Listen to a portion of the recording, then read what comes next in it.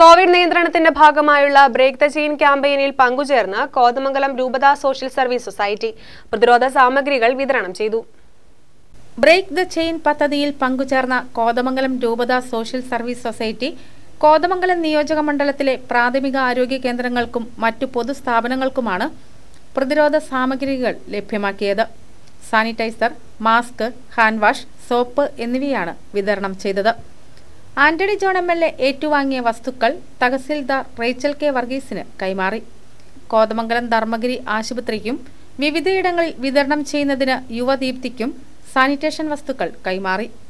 ലോകത്തെ പല വികസിത രാജ്യങ്ങളും ഈ കൊറോണ വൈറസ് ബാധയുടെ മുന്നിൽ പകച്ചു നിൽക്കുമ്പോൾ നമ്മുടെ കേരളം എന്ന ചെറിയ പ്രദേശം, അത് ഇന്ത്യയുടെ തെക്കേറ്റത്ത് കിടക്കുന്ന വളരെ ചെറിയ പ്രദേശം, ഇതിനെ ഫലപ്രദമായി പ്രതിരോധിക്കുന്നതിന് വേണ്ടിയിട്ടുള്ള വലിയൊരു ശ്രമത്തിലാണ്. അത് ഗവൺമെൻറ് കേരളത്തിലെ ജനങ്ങളുടെ എല്ലാ സഹകരണത്തോടു കൂടിയിട്ടാണ് പ്രവർത്തനങ്ങൾ ഏകോപിപ്പിച്ച് മുന്നോട്ട് പോകുന്നത്.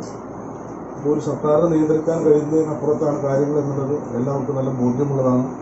അതുകൊണ്ട് തന്നെ ജനങ്ങളുടെ ഒരു പൂർണ്ണ സഹകരണം ഉറപ്പുവരുത്തിക്കൊണ്ട് മാത്രമേ ഇതിനെ നമുക്ക് ഫലപ്രദമായി പ്രതിരോധിക്കാൻ സാധിക്കുകയുള്ളൂ. ധർമ്മഗിരി ആശുപത്രിയിൽ നടന്ന ചടങ്ങിൽ മോൺസിഞ്ഞോർ ചെറിയാൻ കാഞ്ഞിരക്കൊമ്പിൽ അധ്യക്ഷത വഹിച്ചു. സിസ്റ്റർ അഭയ, Jibin George, Beemon George, reverend doctor Thomas J Parayidam, Johnson കറുകപ്പള്ളിയിൽ, advocate Mathew Joseph, sister Josmin, Joshi Arakkal തുടങ്ങിയവർ പങ്കെടുത്തു. മൂവാറ്റുപുഴ നിർമ്മല ഫാർമസി കോളേജ് അധ്യാപകരുടെ നേതൃത്വത്തിലാണ് സാനിറ്റൈസർ തയ്യാറാക്കിയത്.